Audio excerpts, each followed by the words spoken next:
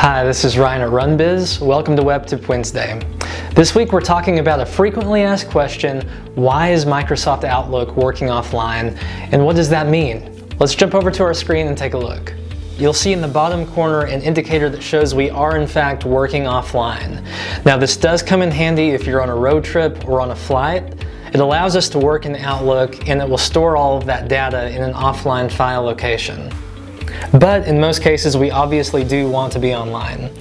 So we'll go to the top of Outlook, and you should see a Send and Receive tab. We'll click this. Now over on the right-hand side of the ribbon, you'll see a Work Offline button. We'll select this, and now you should begin to see Microsoft Outlook connecting to the Exchange server. Now there's only two instances where this wouldn't work.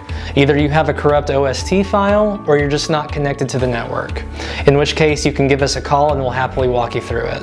That's it for this week. Thanks for watching.